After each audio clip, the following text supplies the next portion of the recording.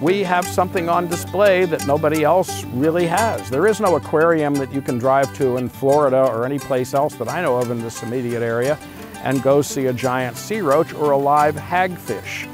But here it is in Panacea, Florida, courtesy of Florida State University's Dr. Dean Grubbs, who basically is surveying the northern Gulf of Mexico. He's been able to bring up these giant sea roaches. But this is really the story about the giant sea roach, and I'll tell you how it all really began.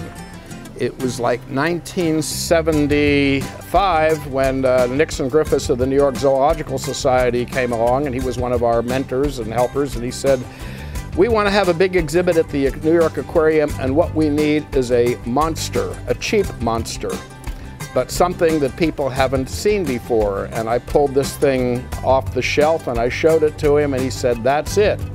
So we essentially chartered the boat, dredged up these things in the middle of a really nasty winter storm, brought them back, flew them to New York as baggage, brought them to the New York Aquarium, and the whole city went crazy the next day when they were on television, and they were in the New York Times, the Daily News. Articles were all over the place, there were interviews. They just made a huge splash, and it just kind of for like 2 days took the city by storm.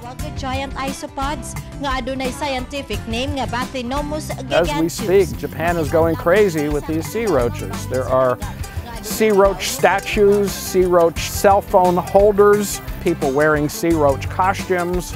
It's absolutely bizarre. There's even a grade Z plus monster movie cartoon of a giant sea roach devouring Tokyo. But you could say at this time, Japan's in a fad, they're sea roach crazy.